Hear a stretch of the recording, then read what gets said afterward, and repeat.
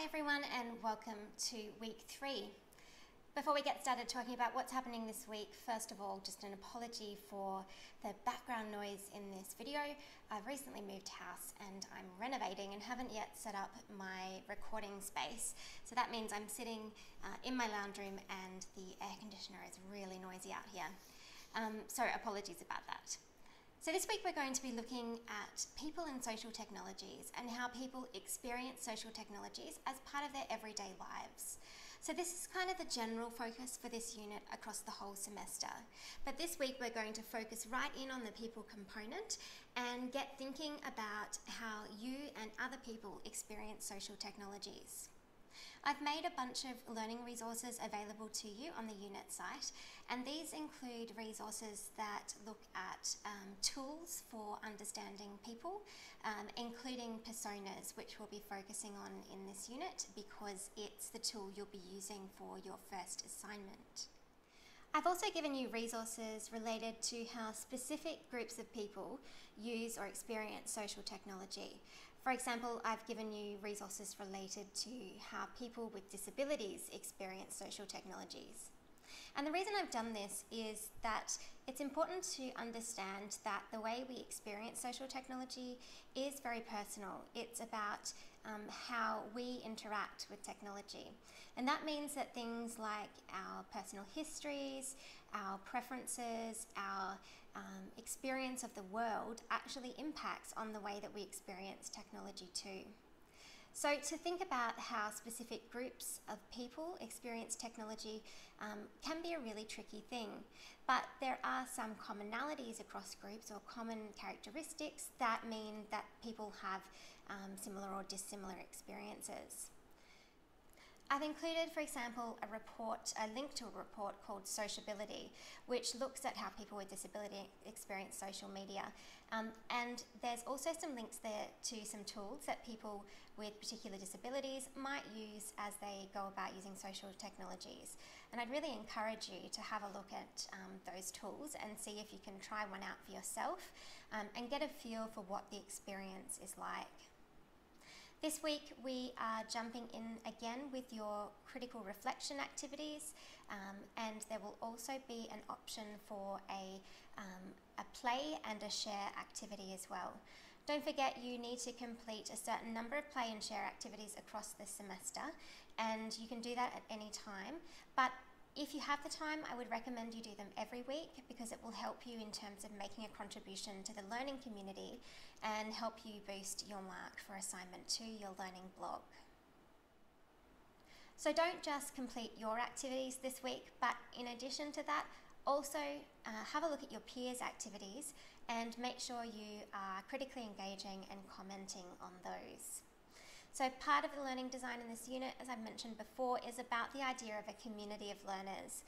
So my expectation is that you're learning from each other as much as learning from me. And the only way you can do that is to be engaging with your peers' content as well as your own.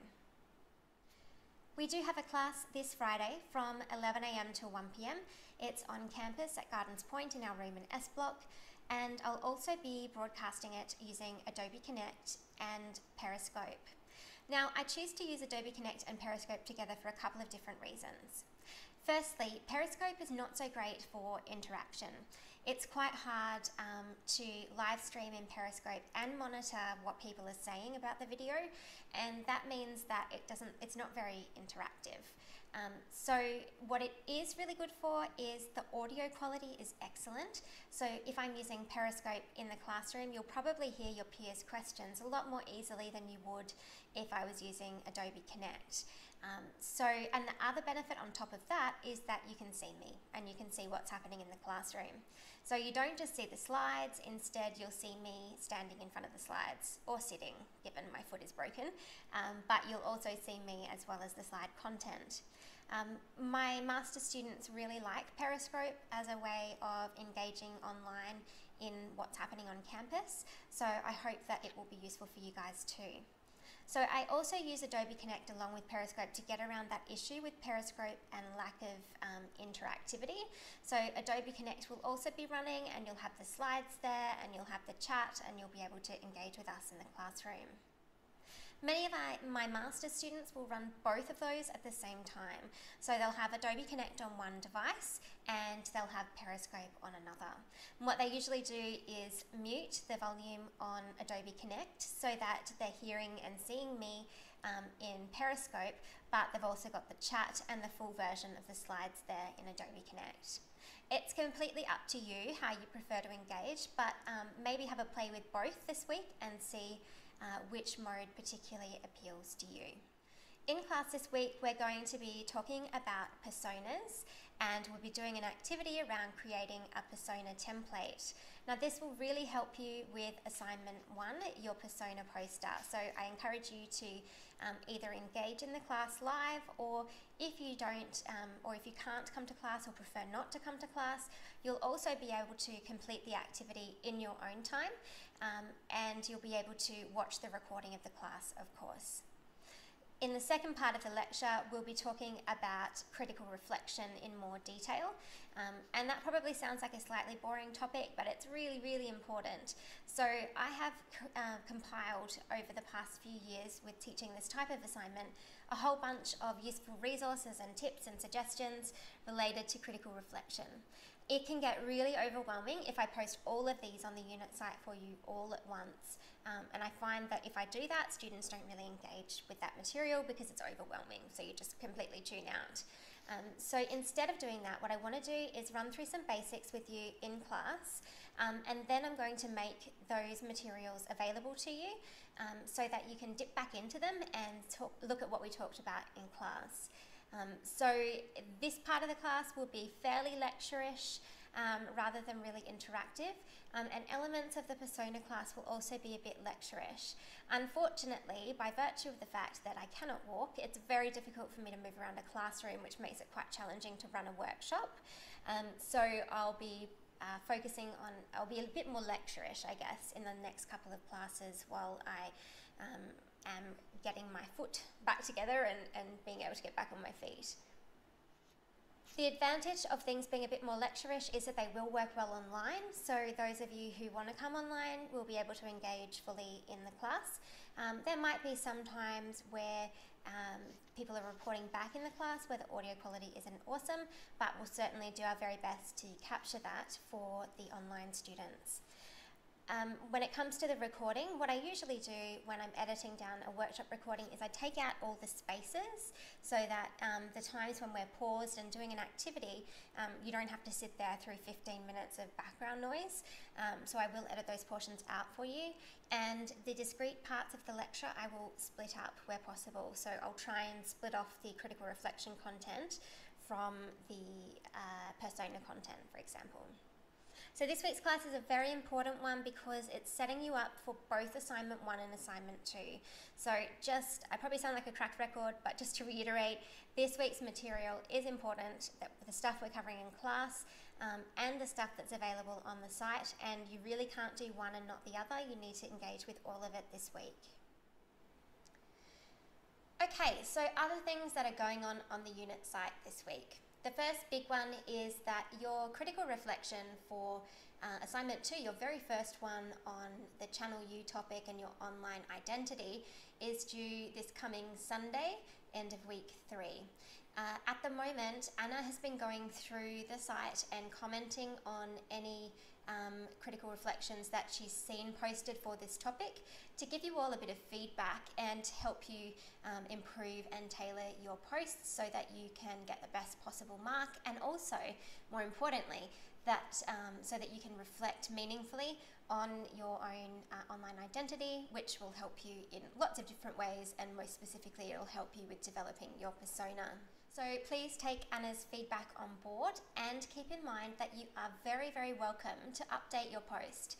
So you can update and edit your post in this unit right up till we get to the submission point where we're marking your first posts at mid-semester, and all the information about those dates is available on the schedule page.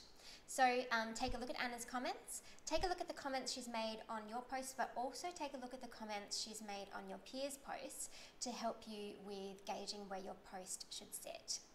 Now, I will also be jumping in and doing some feedback on the posts that come in over the next week, so stay tuned for more feedback there.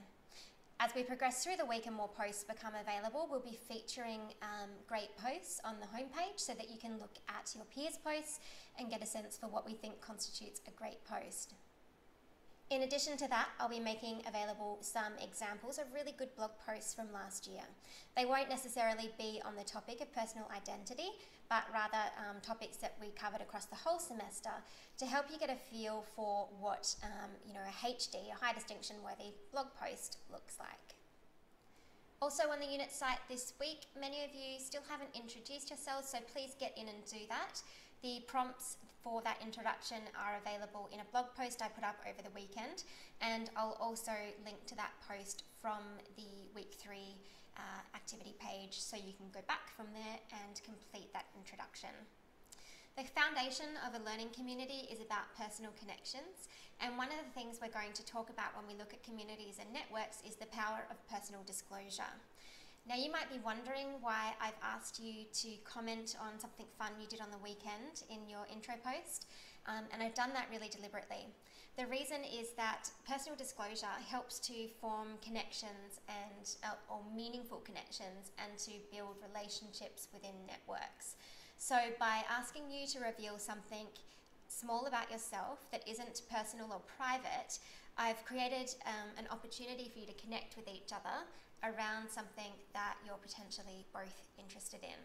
So that was very deliberate, and there is definitely a reason for it. So please get in there and do that introduction and make sure you respond to all of the prompts. And you can see then how those prompts allow people to kind of make connections around things that they both like or they both dislike and so forth.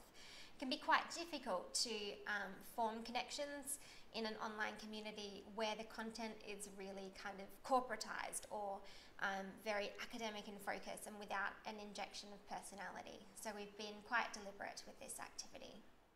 Just a reminder that you can find everything you need to know about week 3 on the week 3 page. And if you found this video, chances are you're already on the week 3 page. But the week 3 page will link you through to the learning resources for our main topic this week, people and social technology. It will link you through to the class content, so information about where the class is and what we're covering. On that same page, I'll be posting the recording of class as well, and there's also a asynchronous version of the persona activity that we'll be doing in class. Also on the week 1 page, you'll find a link to some more critical reflection resources that I'll be posting after our class on Friday. So in fact, I might make them available beforehand, but you don't need to worry about reading them until after class on Friday. Also on that page, I will make a quick summary of things that are due for this week. So things like completing the class poll, completing the social technologies use survey, and the activity that you have got due this Sunday at 11:59 p.m. So if in any doubt at any stage about what we're doing in a given week or what you've got due, just head straight to that week's page, which you can access under weekly learning resources, and you'll find all the information you need there. Okay, so that is it for me for this week. I'll be seeing you around the unit site, and I'll also be seeing many of you in class on Friday, both online or on campus. I hope you have a great week. If you've got any questions as you're working through the learning resources this week, please don't hesitate to ask them by posting in the activity feed, or for anything more personal, please shoot me an email. Have a good week, guys.